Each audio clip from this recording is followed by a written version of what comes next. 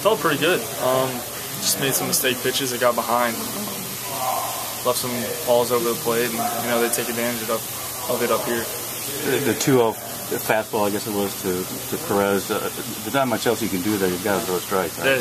You don't want to get to a 3-0 count. And, that's how important first pitch strikes here are here. So didn't take advantage, and didn't execute.